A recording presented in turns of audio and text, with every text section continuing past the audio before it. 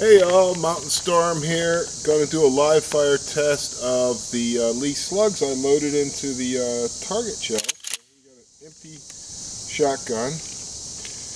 These are target loads that I cut open, emptied out, pressed the Lee slug back into the 7/8 Lee slug. It's got a couple of little cards underneath it made out of 1/4 inch foam poster board to take up the space so it doesn't rattle around. And I'm really curious to see how these perform. I'm just going to slam the steel with them. So I'm loading them on camera so you know what we're loading. Okay, and there's no question about it. Put 6 of them in here. See how they run. Okay. Of course they cycle nice, alright?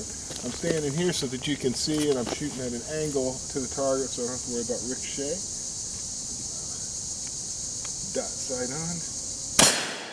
Wow, they hit nice and hard. Eject real nice. Oh yeah, that's a beauty.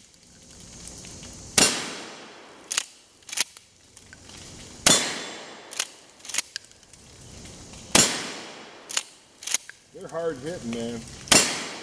Slamming that steel. And all the hulls ejected real nice. No problems there. So just a real quick live fire test to show that they work. Awesome. Thanks for watching, guys.